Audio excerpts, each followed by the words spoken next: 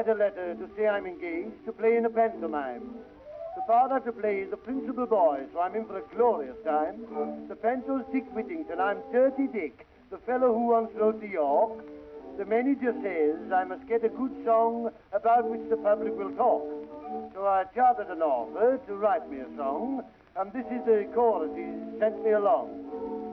I wanted a song about the sea, something with a nice, breezy melody, but I couldn't get one, so I did the next best thing. I got a man to write me about things that are in the sea, such as fish.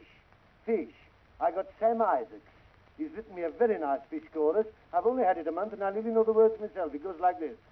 She sells seashells on the seashore. The shells she sells are seashells, I'm sure. For if she sells seashells on the seashore, then I'm sure she sells seashore shells.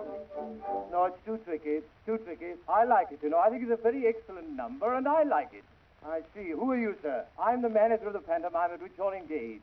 I've taken a very great fancy to that song, and I insist on you singing it in the pantomime. As I said before, I like it. I should think you're very fond of anything you like, you know, I've taken such a fancy to that song that I rather think I know it myself already. Would you like to try, sir? Well, I'll have a try. What's the first line of it again? The what, sir? The first line of it again. I don't know. I've forgotten it. I have it. She sells on the seashore, the shells she sells, all she sells, I'm sure, all. Be careful.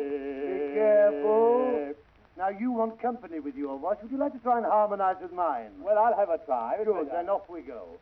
She sells on the seashore, the shells she sells, all seashells, I'm sure. For if she sells on the seashore, then I'm sure